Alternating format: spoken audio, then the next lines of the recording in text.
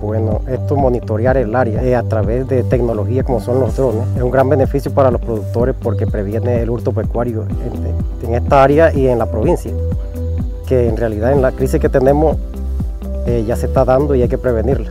Bueno, sí, a caballo porque sabe que la ganadería están en áreas que no pueden entrar ni los carros de doble tracción y las personas que hacen los hurtos pecuarios se valen de que esto está solitario y hacen los ataques a los animales. Y los productores podemos colaborar.